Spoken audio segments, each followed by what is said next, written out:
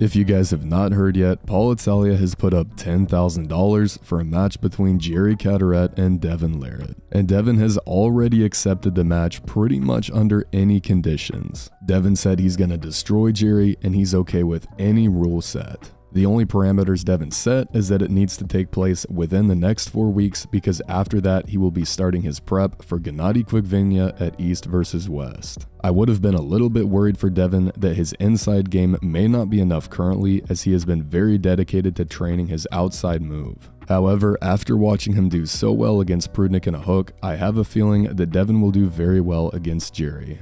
DEVON does not need to be strong enough to catch Jerry's press, he simply needs to be strong enough to prevent Jerry from getting into his press to begin with. And he will do this by having greater shoulder commitment than Jerry. And this shouldn't be that difficult because DEVON is much skinnier than Jerry. Let me know who you guys think will take this one, but I think that DEVON is one of Jerry's worst style matchups. Jerry is incredibly strong, but he may never be able to access his power against DEVON.